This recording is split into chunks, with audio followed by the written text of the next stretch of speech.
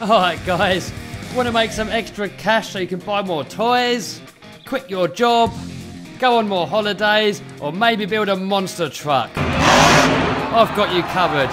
Check out my course in the description and I'll show you how to make 100k profit a year.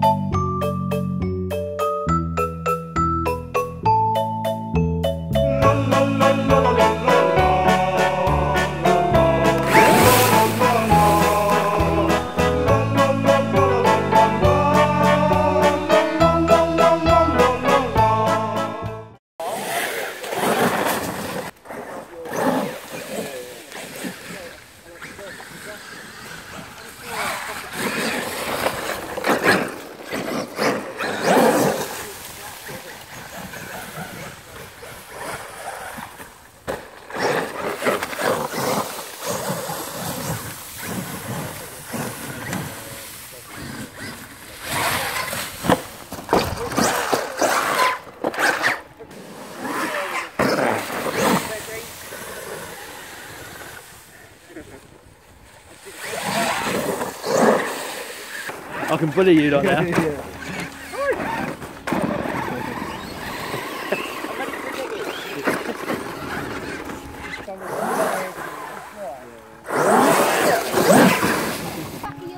What's that?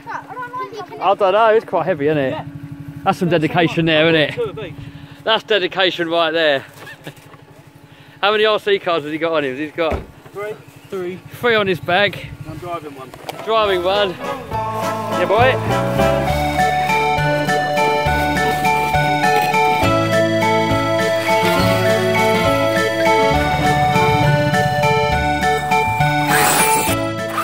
Let's go balls deep. Oh, scared me.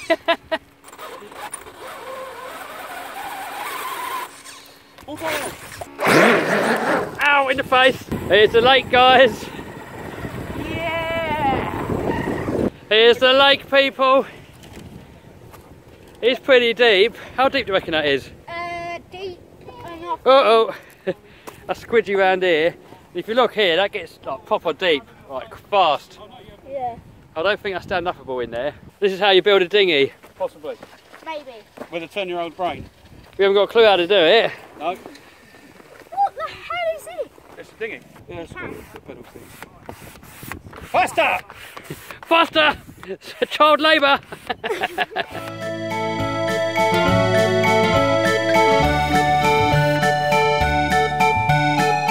Let's get in there, boys. Should we just take this out now?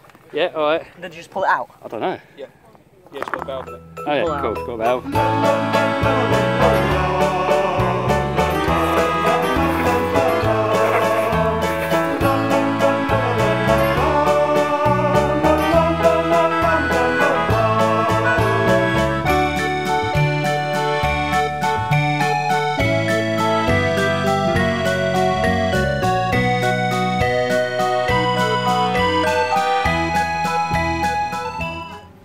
You ready?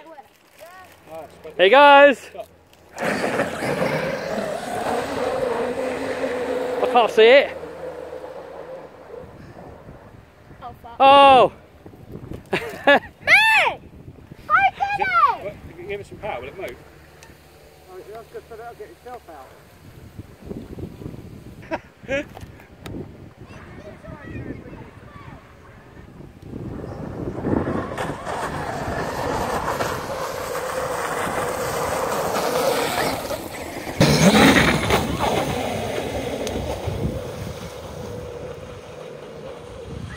Alright, well, it made it across, but I think it's so over geared, it's going into ESC cutout. We'll try some different batteries and give it another go.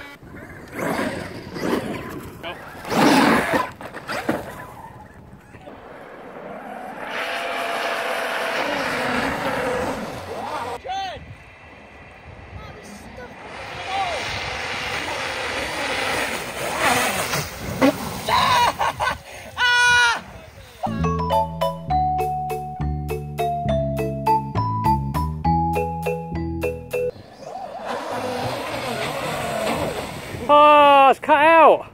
That was a beer bottle.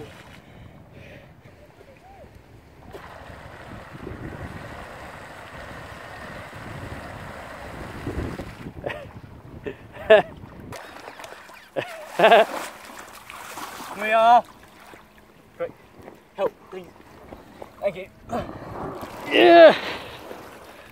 Alright, hold on.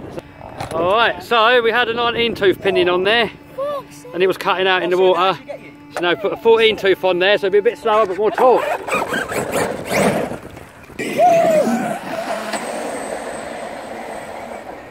Oh, it's cut out again.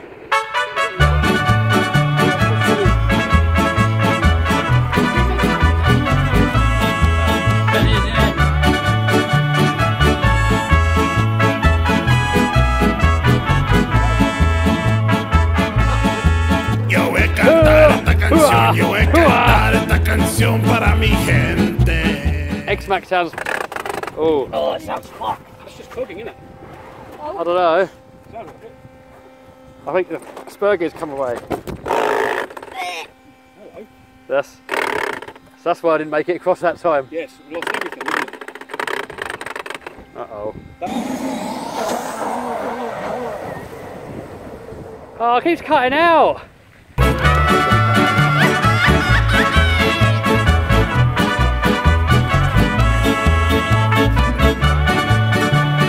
Oh, mate.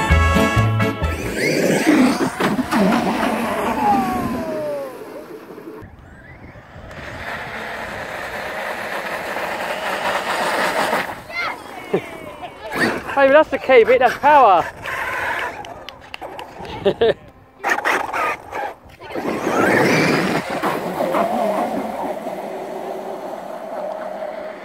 Oh, there's power in it. Yeah, alright. Shall I try the long bit again?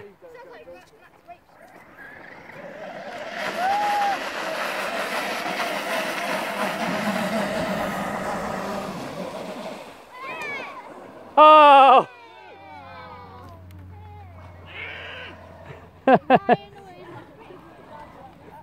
Mitchell, rescue me! Alright, well that's kind of a success now.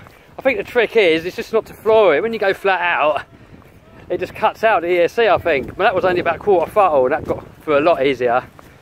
So I'll try it again on that. Oh man, look at all this shit around it. Oh, look at that.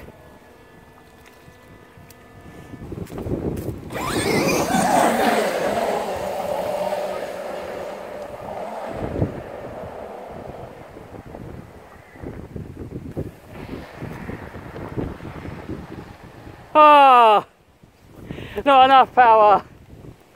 Wasn't there? This dude fell in the water, but we missed it on the camera.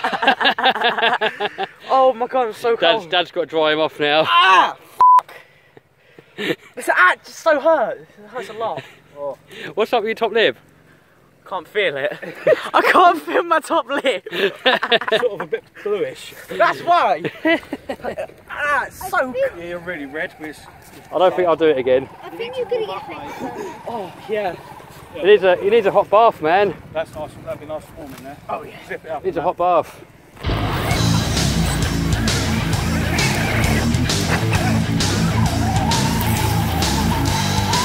This savage looks a mess. Oh.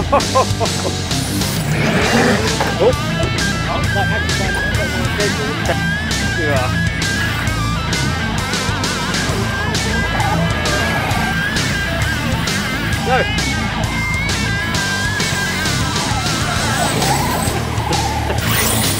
No. Go.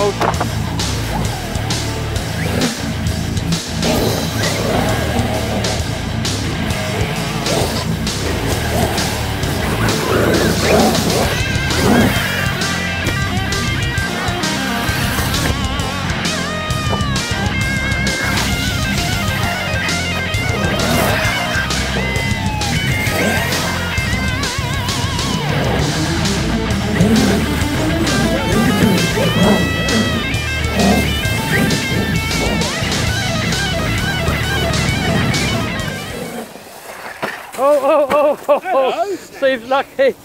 Look, that's where it crashed and that's where Steve's standing.